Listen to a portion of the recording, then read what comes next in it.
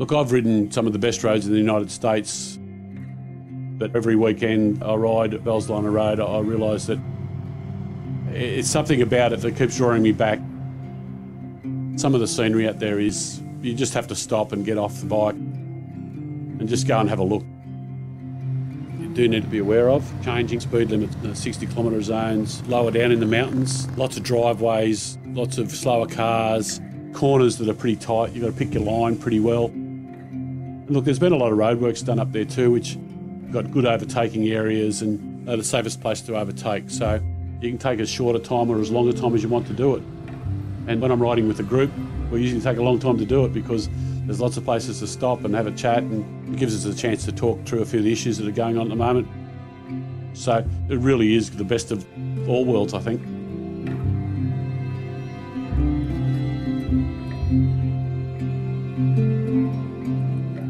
I'm a bit of a Harley man. I like the Road Glide because it's got a fixed fairing on it, which to me feels a lot more solid. It's got that Harley feel about it, and it's just a comfortable bike to cruise through the Blue Mountains.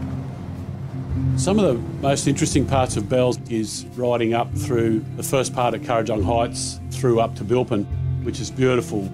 Then you get into the open road and riding through the magnificent valleys. It's pretty breathtaking out there, and especially on a really nice day, the variety of scenery you get, the colours are just magnificent.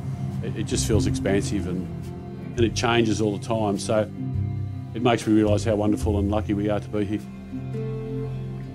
But Bellsline is a living, changing road. In the lower part of the mountains through Kurrajong and Kurrajong Heights, there is a lot of different sort of traffic, and it can get quite built up sometimes. And then getting up 100 kilometre an hour zone further up towards Bell, there's a lot of long sweeping corners, but there's a lot of rock faces there, and there's a lot of trees close to the road. Bellsline, like any road, does change with different weather. Fog, black ice, particularly in the winter, debris on the road, or the leaves have fallen. You really need to be aware of those changing conditions, and if you do that, you'll enjoy your time on Bellsline of road every day of the week. So I've got a main group of people I ride with. It's really good to talk to people from my type of work. Look, there's a lot of great things about working for the police force that we all really enjoy. But look, there's a darker side to the police force. The deaths we see are absolutely horrific. The domestic disputes, things involving children, the suffering that we see in some people, it does take a toll. I really started to see the effects of how that impacts on people, and so Wall to Wall was born out of that. That would give people something to look forward to, that was motorcycle related, supports people who have lost loved ones who are working in the New South Wales Police Force. All the people that are riding in it, to see them look forward to it every year, and that's one of the great strengths, I think, of the Wall to Wall, and that's why so many people just really enjoy riding in it.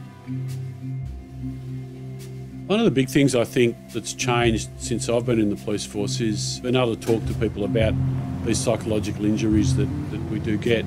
And every Sunday we go for a ride on Bellsliner Road. I realise, apart from the riding itself, which is to me the best way of getting away from work and getting away from the mobile phone and getting away from everything else that's going on, it's a good way to just give yourself a reality check with people. You know, they're all fascinating people, and they all give me a different aspect and a different view on life. So from a personal perspective, I think it gives me great balance.